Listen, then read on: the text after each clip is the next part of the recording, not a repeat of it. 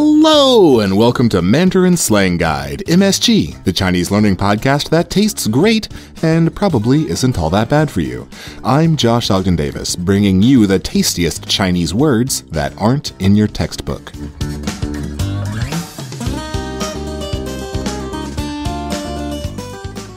In today's show, we're talking about some of our favorite WeChat stickers.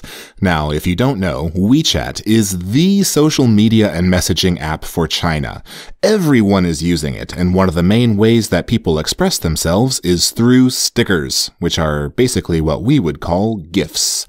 But a lot of these stickers can be pretty hard to understand if you're not a native speaker, since they often have slang or puns or cultural references that you might not know. So, to help you out, Avers and I, hi Avers. Hi Josh. Avers and I will talk you through some of Avers' favorites. But, and this is disclaimer time, before I left for the holidays, Avers and I recorded 3 episodes back to back, and this is the 3rd one, so we might get a little bit loopy and/or self-indulgent, and we did veer into some Chinese profanity for a little bit, so kids, you can tune out now, or put on earmuffs, or go to bed, or whatever kids do.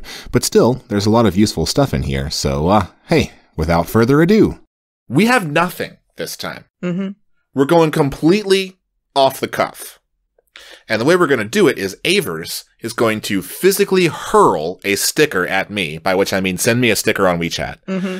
And then I'm going to guess what it means. And we're all just going to learn a lot from our experiences here today. So, by the way, Avers, how are you today? Great. Can you send me your favorite WeChat sticker? You know what? I couldn't find it. My favorite WeChat sticker is it's an image of a WeChat envelope, WeChat red envelope. Oh yeah. You know, when I first received it, I thought it was an actual envelope, so I clicked it and nothing happens. Yeah. Yeah. It's So the other worst. person kind of tricked me into thinking, hey, give me an envelope. Yeah. So the way people share money with each other, like we have Venmo in the States or PayPal or stuff like that. Mm-hmm. But WeChat is also, you hook up your card to it and you can just send money to anybody anytime. Yeah. And it's common in big WeChat groups sometimes to just send a red envelope, a hongbao we talked about before. Yeah. A little envelope full of money. But you're saying there's a sticker that looks like that, only fake. So people Yeah. think that you sent them money and they realize you've only sent them disappointment. Yeah. I think whoever makes that is a genius. Yeah, one of my favorite ones is the one where like it looks like a speech bubble and it says haha, but there's a bug crawling around on the haha. So it looks like it got me the first that time. one Because it looks like a real bug. Yeah. Yeah. That's why I hate it. All right, we've dallied for a while on this, but hit me with the sticker that I don't get. Okay. The suspense is literally killing me. I am my heart rate is slowing. Okay. All right. I love it. You have started from the top here because you know who made this sticker? Did you? I made this sticker. Really? So what I'm looking at right now is a cow, but it is also a bee. It is a cow that has the coloration of a honeybee and also has antenna, and it also has little honeybee wings on it. And I made this sticker. I Googled cow bee, and I found one, and I put it on WeChat, and I sent it to my friends. And I am a genius because do you dare say what this means in Chinese?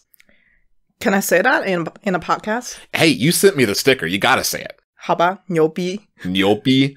Yeah.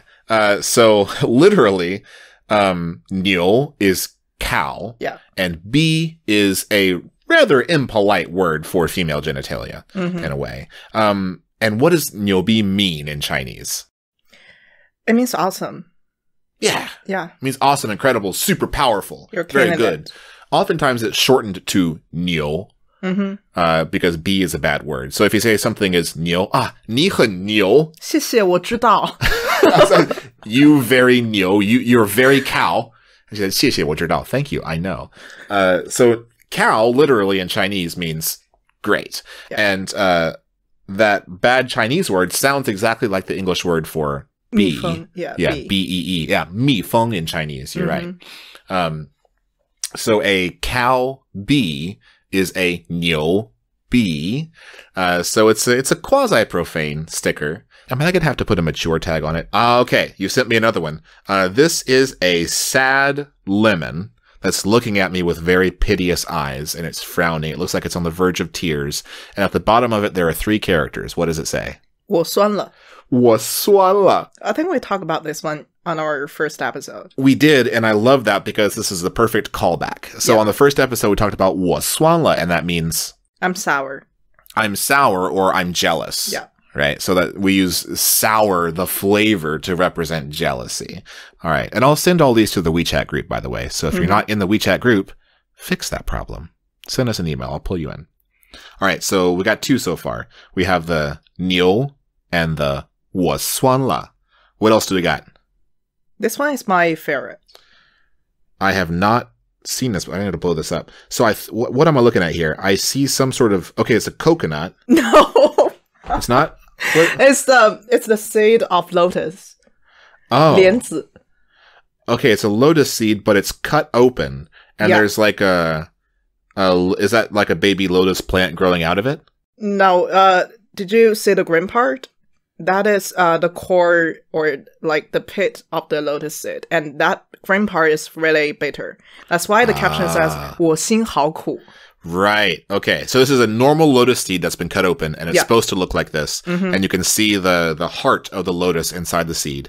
And it says 我心好酷, which means my heart is bitter. Yeah. So like the heart of the lotus seed is, in a taste sense, bitter. But you're using this to say my heart is bitter. And what am I saying when I say my heart is bitter? It could be like you ran into some unpleasant encounters. Ah. Yeah, you just have a bitter feeling in your heart. Yeah. Yeah, you feel bad. Yeah. So it's a pun on my heart and then the heart of the lotus seed.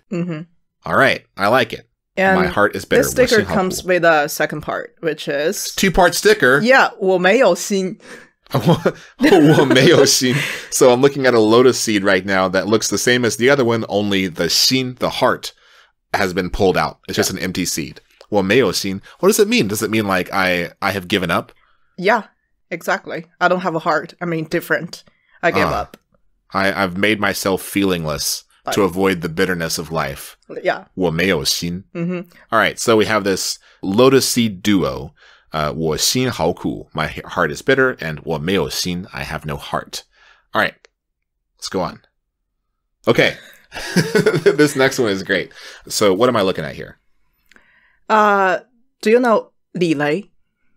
Yeah, he's one of the characters from all the Chinese English textbooks. Yeah, Li Lei and Han Meimei. Li Lei and Han Meimei are the 2 children characters who are acting out all of the English dialogues in all of the English textbooks throughout China. Or at least were for a period of time. Yeah.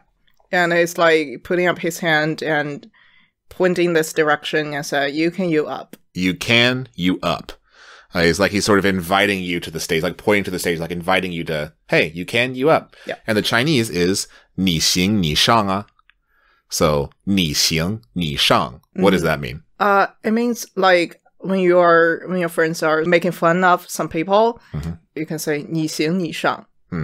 So it's like stop making fun of them. If you can do it, you go for it. Yeah, if you can do it, you go for it. Yeah. So 你行你上. And that's paired with the English translation, you can, you up. Yeah. So 你 is you, of course. 行 means a lot of things. It can mean to walk, but it also means to be good or to be okay at something. It's a common insult to say 你行不行? Means, can you even do this? Are you okay or are you worthless? 你行不行? Are you xíng or are you not xíng? Because I think you're not xíng right now. So 你行你上 means if you are xíng, then you can shàng. And shàng literally means up, but it can also mean go up to do something. So it's saying, hey, if you are xíng, if you can do it, then go do it. Otherwise, stop complaining about other people. So 你行你上. And they've translated it directly, and this is something you do hear people say sometimes as a joke. You can, you up. I love these, well, Avers is finding the next sticker. I'll just sort of comment on this. I love these sort of, joking bad translations, like 好好学习天天向上. Classic. So 好好学习. 好好, you've doubled the 好, so it means good. 学习 is study. So study well, and then 天天向上. 天天, every day. 向上, pointed upwards, or getting better every day. So study well and improve every day. 好好学习，天天向上. But people often humorously translate it to English as Good study, day up. Good study, day up. Because literally, that's the literal translation. Yeah. And this is another example of that. And Avers has sent me another example of this literal translation. This is also Li Lei, right? Yeah. The same little character. Same collection. What's he doing? He's like, what is this thing called in his hand? Pom-poms. What? Pom-poms. Oh, really? Like, that's a really cute name. Yeah. Hey, English can be... I know Chinese is a very cute language. English can be cute, too. Mm-hmm. It's like what cheerleaders use, the pom-poms. Yeah. He looks like he's like cheerleading. And said, add oil. Yeah. So it's another one of those things where he has a speech bubble, and in the speech bubble there's English and there's Chinese, and the joke is how bad the translation is. But he's waving these pom-poms around saying, add oil. And what's the Chinese under that? 加油. 加油, which is literally add oil. But what does that mean? It means go for it. Go. Yeah. Go, go, go, go. So like at sporting events, we would be yelling like, go, go, go, or something like that. And Chinese people are always yelling, 加油. But why does 加油 mean go, go, go? What's the relationship there? No idea. Do you know? I know because I thought it was crazy. And because I'm not Chinese, I can't take it for granted. So I Googled it. And what they're talking about, 油, means all kinds of oil. It could be cooking oil. It could be like skin oil. It could also be petrol oil. So add oil, like the accelerator on a car is called the 油门, the oil gate. So when you hit the 油门, you add more oil to the engine and it goes faster. It just basically means accelerate, hit the gas. Literally it means hit the gas. So this is originated from car racing games. I don't know if it's from a game. Maybe. But that's funny because when you go to buy more gas, it's also said... 加油. Yeah, I need to 加油. So I'm a little bit confused about that. But as I understand, what Google has told me in my past was that this means literally referring to hitting the accelerator in a car. 加油. All right. Oh no. Our little friend Li Lei has had apparently had an unfortunate accident. Can you describe this? He's like lying on the floor with his face down, and he looks like he's having an episode. Yeah, so like he's none of him is moving except for his left leg is sort of up in the air and it's twitching. And I think his shoe has fallen off. I don't know what that... Is that his hat? His hat. Hold on, he's not wearing a hat in any of the other pictures. And now his hat is gone.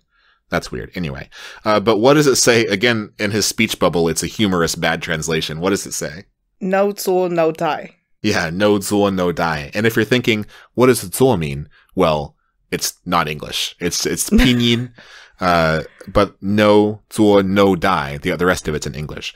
But what is the Chinese there? 不作死就不会死.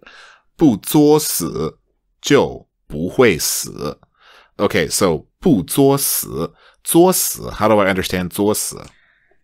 It's really hard to translate. It's a little bit like making trouble deliberately. Yeah. So, like, you know this is going to be bad, but you do it anyway. Yeah, so this Zuo is actually something that on another podcast called Mosaic of China, hosted by Oscar Fuchs. It's a great podcast, by the way, highly recommended. One of his guests talks about the word Zuo, which sort of just means to make trouble in a way, or to act out. So to 作死 means to have acted out and achieved the result of having died because it didn't work out for you. So 不作死 literally means to not look for trouble. Yeah. And then 就不会死, 就 here kind of meaning then, and 不会 means will not, and then 死 is die. Yeah. So if you didn't go looking for trouble, you wouldn't have died. Like you brought this on yourself. 不作死就不会死啊, idiot. This is your fault. Like, 不要做 is the most frequent word my mom says to me. Really? Yeah. What do you do that makes your mom say 不要做啊? She basically said that to me all along my childhood. Because I like making troubles. Yeah. You got to tell me how you make trouble because you're so like, I always feel like I'm the clown in the room when you're around. So wait, what? Yeah. Yeah. You're always giving me that look like, come on, Josh. Act like an adult for once. 不要作, Josh. So what did you do to make trouble when you were a kid? How did Avers 作? Like, I would secretly sneak out and not telling anybody. Yeah, sneak out of the house. Yeah. Yeah. And faking my parents' signature. That's not a big deal. That's a criminal crime with laws against it. No, it's not. I mean, on papers, on test papers, not like on some super important documents. Okay.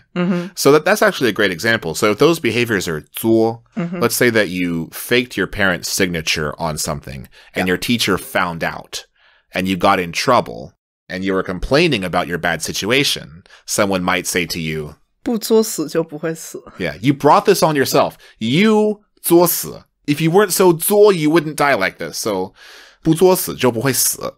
Yeah, and the funny thing about this is, before this sticker, I had never actually seen the whole sentence 不作死就不会死. I'd only ever heard people say no zuo no die. This is the case where the English has superseded the Chinese that it came from, I think. At least in my circles. No zuo no die. You brought this on yourself. You made your bed, now sleep in it. That's a real saying. I didn't make that up. All right, Avers has sent me a Pikachu. And Pikachu is saying something. And above his head, there are 4 characters, which I might not get the tones correct, but I think it says, 音吹四丁. 四听. 四听. 音吹四听. Yeah. I get it now that I say it. Let's see if you guys, the fans out there, can guess what this 音吹四听 means. No, I can't sing that song because I'll have to pay for it. Just kidding.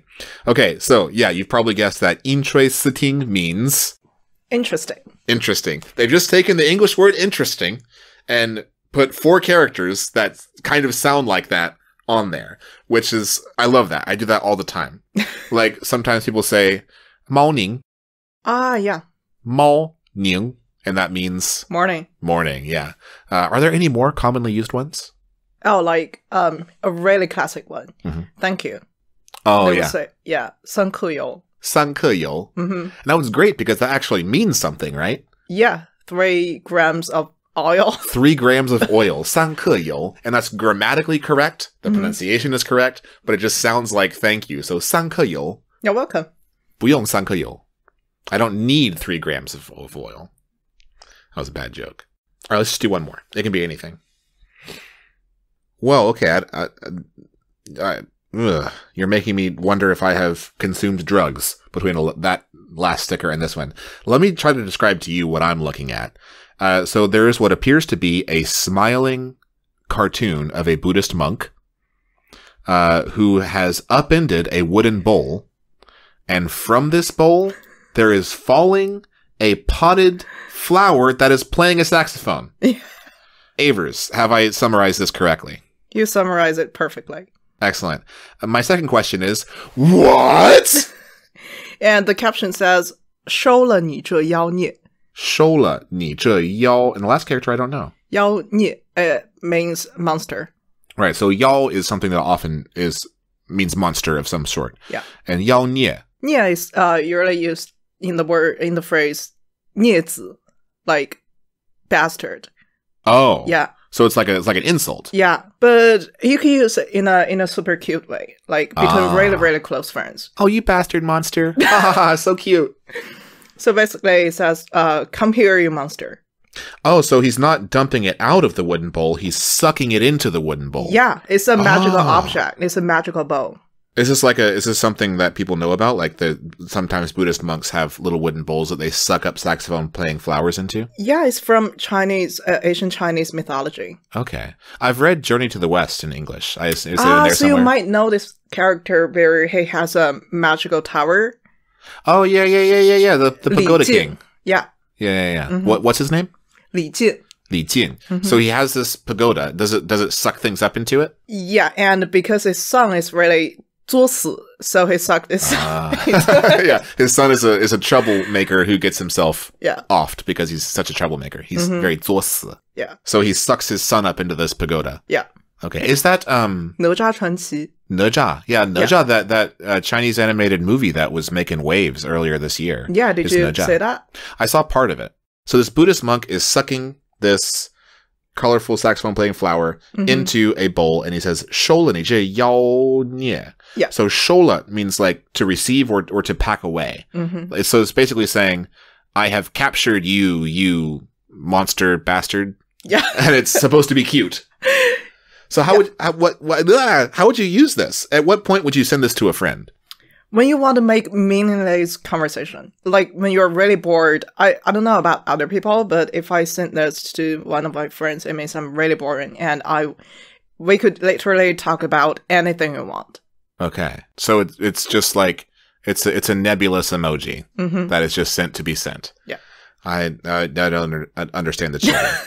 All right. Well, thank you guys for listening to this nonsense. Again, I will send all of these stickers that we talked about to the WeChat group. And if I can screenshot them, I guess I'll try to put them on social media. But you really should join the WeChat group. I mean, we have a lot of conversations every day about Chinese and different things that different Chinese words mean. And I'd be happy to answer any of your questions in the group. Avers is in the group if you want to chill with Avers. So thanks again, guys. And thanks again to you, Avers. You're welcome. That's all the MSG we have for you today. If you want to see the stickers we talked about today, just send us a message on Facebook or Twitter, and I'll add you to the WeChat group. Just search for Mandarin Slang Guide or send an email to mandarinslangguide@gmail.com. Thanks again to Avers for putting up with my long-windedness, and as always, thanks to Himalaya for being a great place not only to listen to podcasts, but also to host your podcast for free. Himalaya! Yeah, you get it. A very special thanks this week to smiling Buddhist monks who trap psychedelic sunglass-wearing saxophone-playing flowers inside of little wooden bowls. Glad to know you boys are out there keeping us safe. And last but not least, thank you to you, the listener, for listening. I love it when you listen to this podcast. If you have any questions or comments or complaints or love letters, just send them to mandarinslangguide@gmail.com. Happy New Year, and 再见，再会，再聊。拜拜。